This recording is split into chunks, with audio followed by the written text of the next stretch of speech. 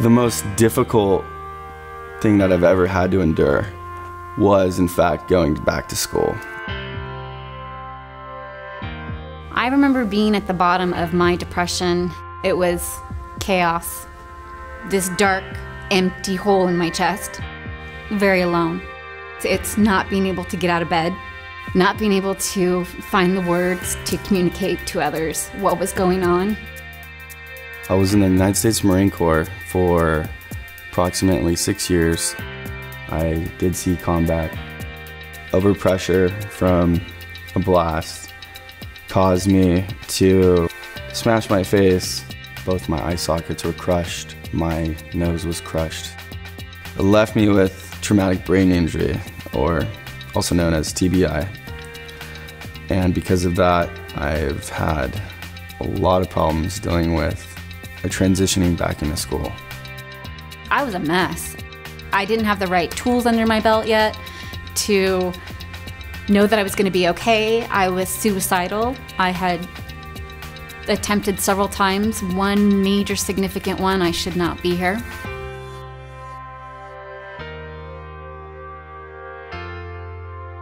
After returning from Iraq, it became very difficult, almost as if I was translucent and,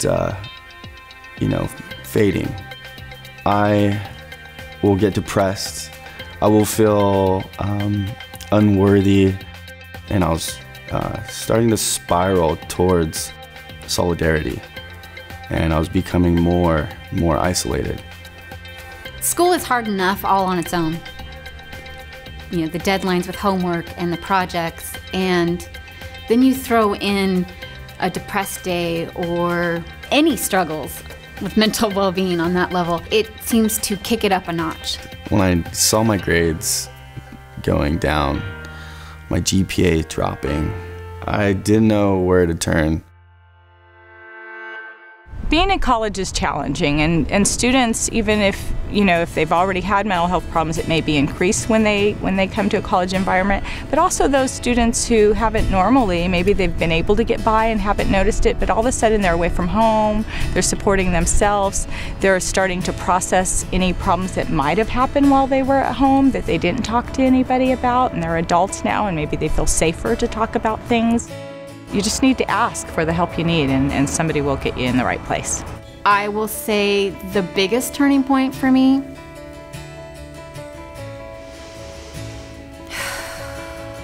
is when I openly started sharing my journey with others.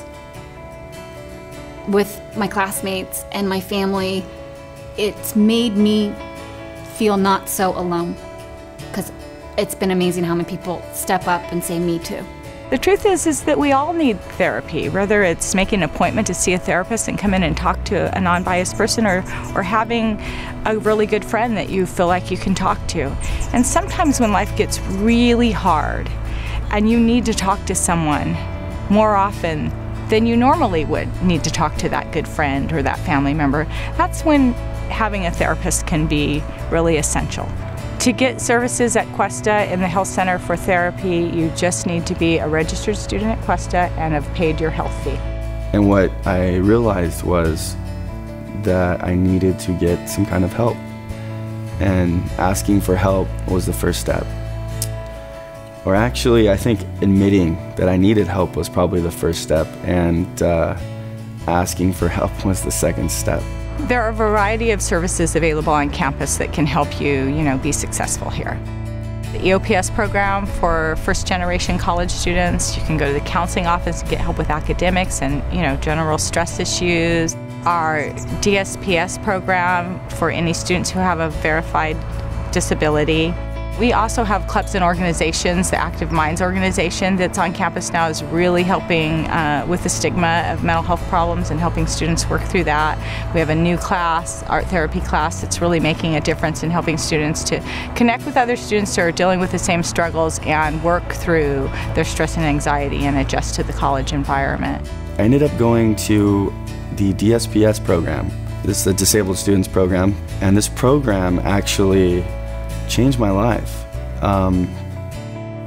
It opened that door, right? And I was able to find my niche. Getting help on campus has taken me from being like a C student and has allowed me to be an A student. I genuinely smile more, and it's for real. I'll never forget driving down the freeway, and I was smiling, and I thought to myself, oh my gosh, that's for real. It is not fake. When I was able to get help, I felt that there wasn't a stigma overshadowing my life anymore. I felt like the door was open and I was able to walk through it. Getting help for me has meant everything in the world and changed my life dramatically.